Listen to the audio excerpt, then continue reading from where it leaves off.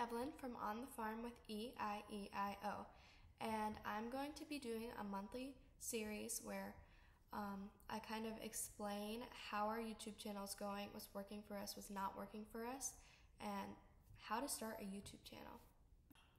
So in our channel is me, Evelyn, I'm 13, and my brother Isaac is 12, Eli is 7, and Isla is 6, and Oren is 2.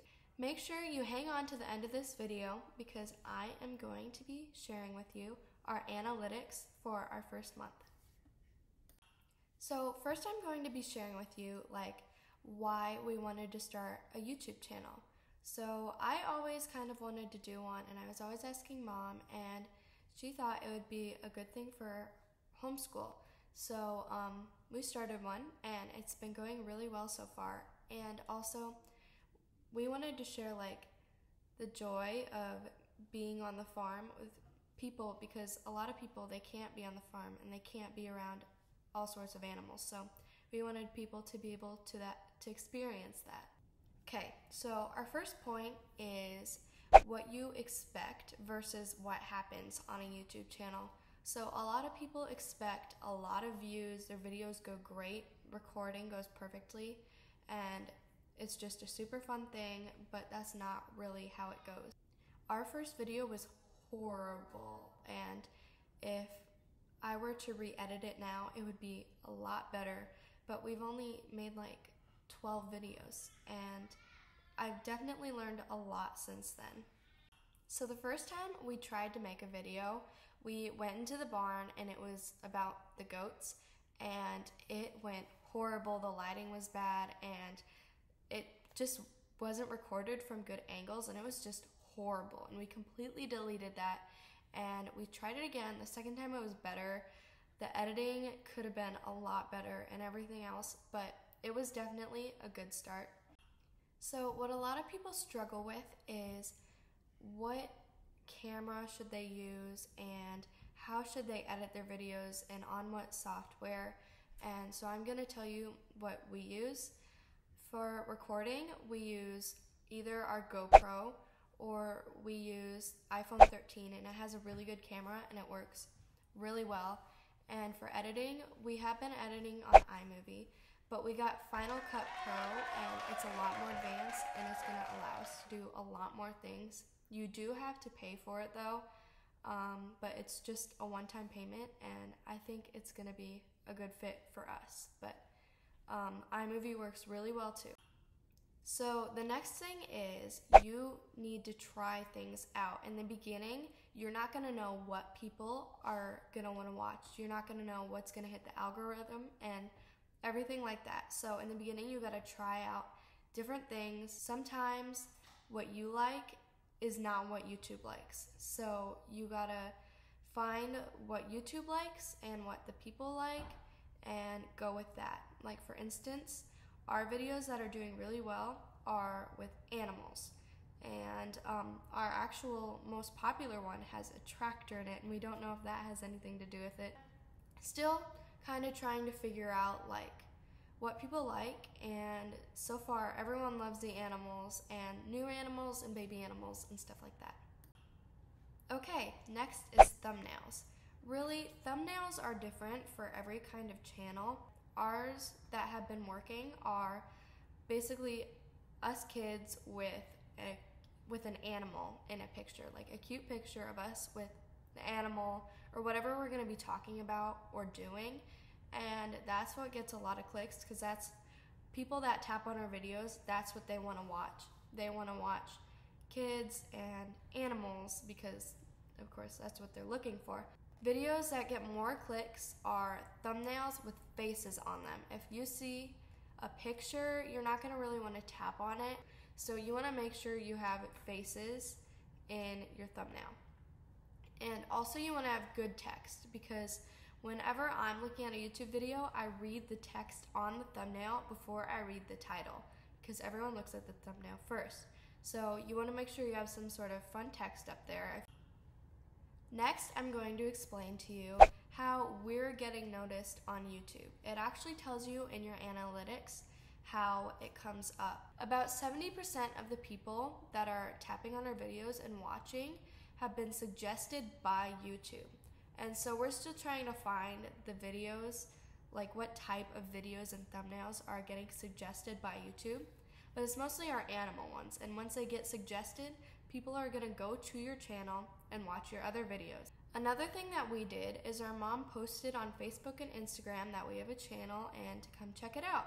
And a lot of people from our church and our friends and our family have been watching them, but also other people have too. But we did wait until we posted it, and I'm gonna tell you why later. Next is what we're struggling with right now. I feel like we're always gonna have a struggle throughout the whole time, but I'm going to tell you what we're struggling with right now. So right now, people aren't watching our videos through all the way. Our videos aren't that long. They're like 4 minutes tops right now, but we're gonna try and make them a little longer. But what we did try for a little bit was making them shorter, about 2 minutes, and that wasn't doing very well either. So we're still trying to figure out what people like, but we have ours set to made for kids. And kids, what they do is they tap on your video, they watch it a little bit, and then they go to the next video. That's just how kids watch videos. Another thing is getting views. We had a video that we posted one morning and it got a ton of views, and then our channel just kind of blew up, and one of our videos has almost hit 1,000 views, and that was really big for us. And all the videos we posted since only have like up to 200 views, and we're not doing very good right now. So we're trying to figure out why that video blew up, and we're trying to figure out how we can make other videos that are gonna get more attention like that. Now we're going to talk about new things that we're trying. First thing that we're gonna try is posting once a week. We've been posting twice a week, and it's been a lot. It's been just a lot of thinking about what's next and not worrying about the video at the time, but worrying about what's next. And so we're gonna try and post once a week and have a whole week to just do our best on editing and make better videos rather than more videos, and we're gonna see if that helps. The next thing we're gonna be doing is we're gonna try to switch to family viewing.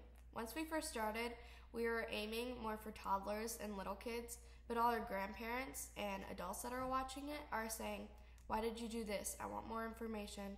What kind of animal is that, and what breed, and all that sort of stuff. So, but you notice that when you post a video, it says, is this for kids or is it not for kids?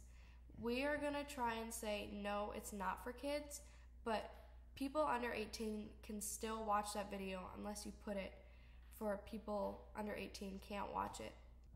And we're going to try and see if that attracts more people and gives us more views. The next thing we're gonna talk about is don't tell people right away.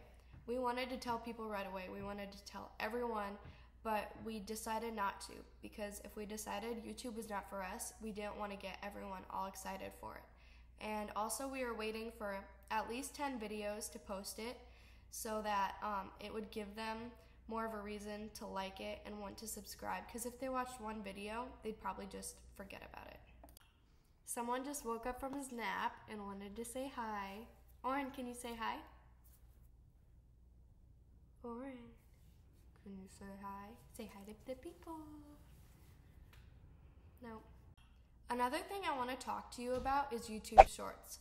YouTube Shorts is a new thing that YouTube is pushing, and we have only posted one short, and we posted it yesterday, and within the hour we got 46 views, and I think that's pretty good, and we've gotten some new subscribers, and normally we only get like 1 subscriber every other day. Sometimes we get more when we post a video, and when we get a really popular video, we get more views. But we got a few subscribers yesterday, and I think that's just from the short that we had posted. So we're gonna try posting more shorts and also see if that helps our channel more.